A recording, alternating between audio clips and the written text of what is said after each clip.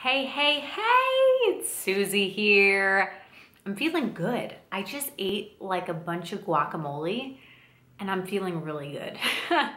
I think it has to do with the health factor. Avocados are super good for you. So today we're going to be talking about a team, having a team when you are in business. Now, one of my dreams, I don't know where, I know where it came from. I was watching The Holiday, okay? It's the movie with Cameron Diaz where she's working in her amazing house, right? And she has a team. She's doing video editing and her studio, and she has the team, the girl from How to Lose a Guy in 10 Days, and then the guy is from The Office, you know, John, whatever. Anyway, she's like super successful, cutting a trailer in her home office, and she's fighting with her boyfriend or whatever. Okay, that scene like glued itself into my mind at some point. Must have been when I was like younger, before I was married. I've always wanted to have a team of people, like in my house, in my work, in my business, or at home, or whatever. It was always a goal of mine. So even more than like a yacht or a mansions, like stuff like that, it's more for me about having like the luxury of having other people to help me out with stuff in everyday life and in business. So let's break it down. Let's talk about it.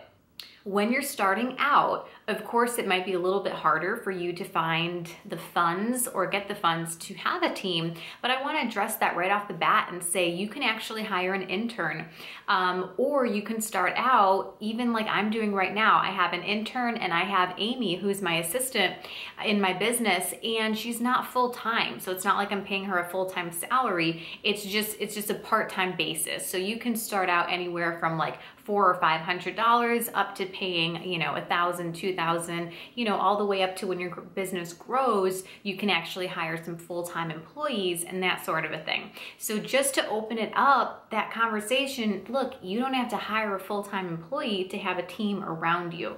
So I'm loving right now that I have my intern.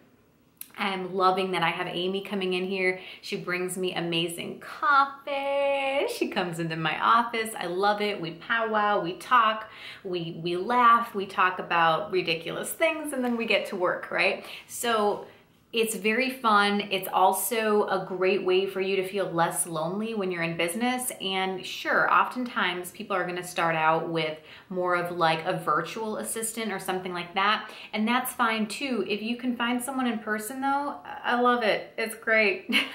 Like it's just really fun to have someone else to work with. I spent a lot of time being by myself when I was running my blog, and even when I was working part-time from home. If you guys know my story, I was working in the past for a couple different marketing agencies and things. And it was kind of lonely to always be by myself. So this shift has been really good for me. So talking about tasks and delegating, let's jump into that. You're gonna want to make a list of things that you wanna delegate, a list of things that were like dreamy, would love for this to happen, but you just don't get around to it. For me, that was growing my YouTube following is something I wanna do. And so I'm gonna have my assistant or my intern actually help me with that and grow my Instagram. So she's gonna be helping me employ a bunch of strategies and things that I don't have time to do.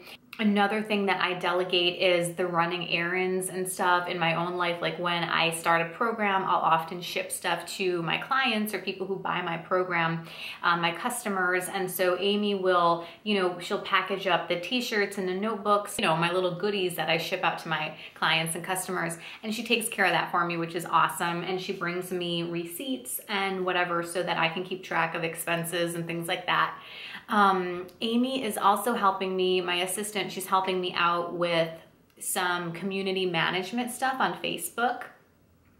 So it's really up to you. Oh, another thing that comes to mind is PR and getting new opportunities for exposure. You know, I know the ropes.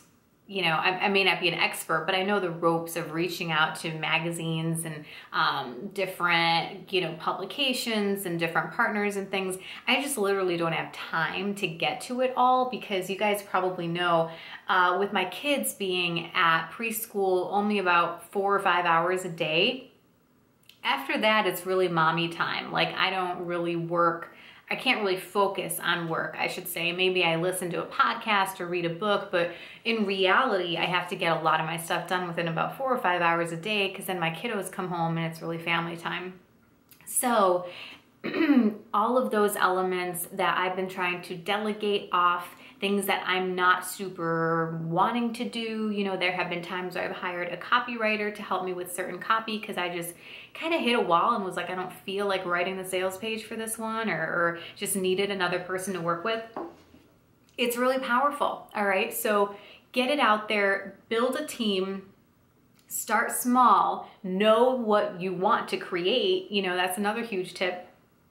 For me, it's like, I always wanted the team, you know, and I kind of wanted to have some people local. And so I feel really grateful that that's really come true and that we really have a great energy. I should mention that my intern, I met her at a speaking event. So I spoke at an event and she was there, and so we connected that way, and she just really wanted and valued my mentorship, and so we created an agreement that way. With that being said, I hope I have inspired some ideas for you. I hope you get out there and build your team if that's what you want to do. It is much more fun than working by yourself, even if you're a solopreneur. So create that vision, know what you're looking to make or create and design in your business and your lifestyle, and go for it. Go out into that world and make a difference and get paid in the process. So I will talk to you guys in another video. Bye-bye.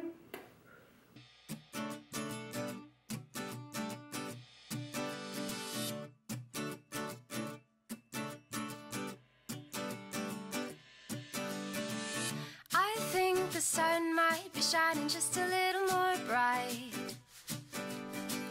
I think the stars might be hanging